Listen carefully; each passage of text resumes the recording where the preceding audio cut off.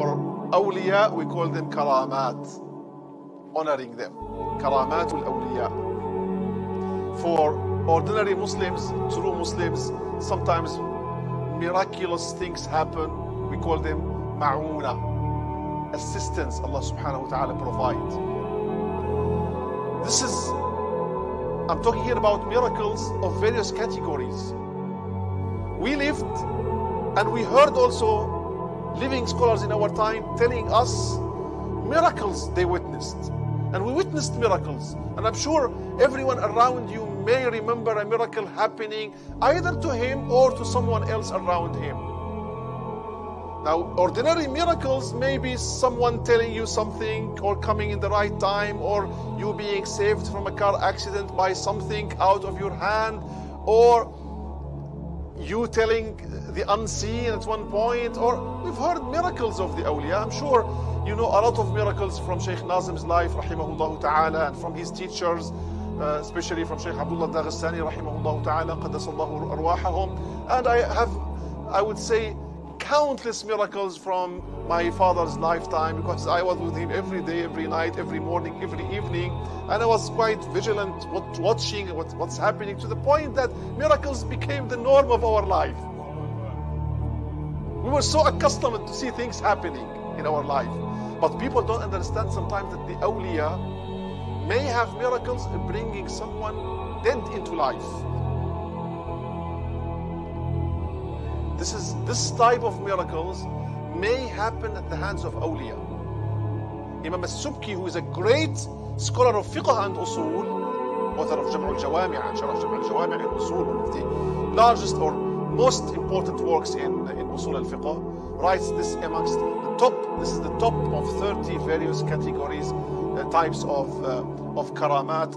I translate karama as non-prophetic miracle. Karama is non-prophetic miracle. It is a miracle happening at the hand of other than prophets. Why do we need to understand and remember this? I want you to remember this because when Antichrist comes, we know in sound hadith, Antichrist will bring someone who is dead into life. If people don't understand that this may happen at the hand of a human being, people would think he's God.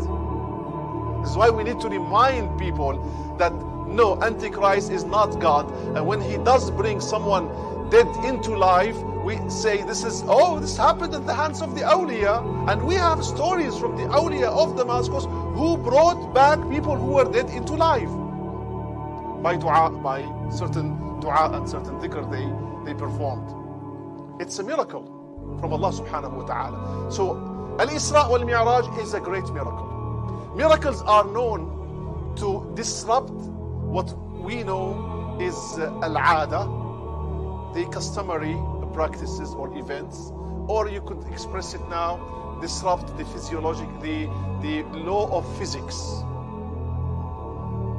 Because in Islam, nothing in this world is absolutely happening as it is.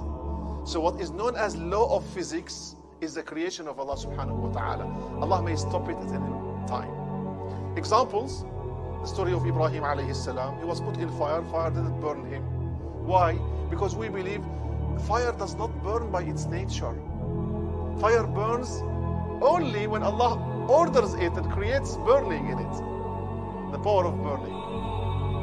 The knife doesn't cut by its nature. The knife cuts only when Allah subhanahu wa ta'ala creates the power of cutting in it and orders it to cut. That's the doctrine of Ahlul Sunnah wal Jama'ah is very important, because we need to understand how does Rasulullah sallallahu alayhi wa sallam travel through all of these constellations and all of these stars and planets and you know the heat. When you get in the solar system close to the sun, the heat is in millions of degrees. In millions of degrees. So no human being in normal cases would afford the heat when you get closer and closer to the sun. So how did Rasulullah sallallahu alayhi wa sallam travel this distance? Law of physics stopped.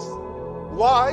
Because it is Allah subhanahu wa ta'ala who created the events, the causes of the events, and the outcome of the events. When he wants to disrupt this, he does, subhanahu wa ta'ala. This is why the mu'jiza or the karama is kharqul aada, disruption of what we usually see. Usually, human beings are attached to the things happening to the point that they think it is absolute. Nothing is absolute. It is in the hand of Allah subhanahu wa ta'ala, in His power. So this is the basic thing to start with. This is why Sayyidina Abu Bakr as-Siddiq radiyallahu ta'ala was called as-Siddiq. You understand the story why he was called as-Siddiq. The Prophet sallallahu ta'ala alayhi wasallam tells him, I went to Al-Aqsa Mosque and so on, so on, so on, so on, so on. Before telling him so, the Prophet told the people of Quraysh, they came to him. Abu Bakr had no knowledge, hasn't come yet to Rasulullah sallallahu alayhi wasallam. People of Quraysh thought, oh, this is the time now we could sway Abu Bakr. So they went to him. He used to visit Rasulullah sallallahu alayhi wasallam in Al-Ghada.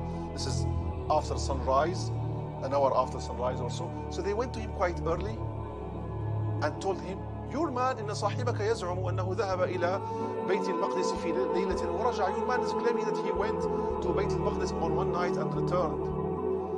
The answer was not. Oh, did he say so? How was it? Tell me now, from beginning. No, he didn't say any of these things. The first statement he said, إن كان قال ذلك فقد صدق. If he said so, he's telling the truth. If he said so he is telling the truth. That is the case of a believer. We Muslims, brothers and sisters, whenever you hear something happening, you know, a story from one of the awliya, a story of a scholar or something, you think it's difficult to understand or to believe, don't rush to disbelieve. Say, it's possible, we believe.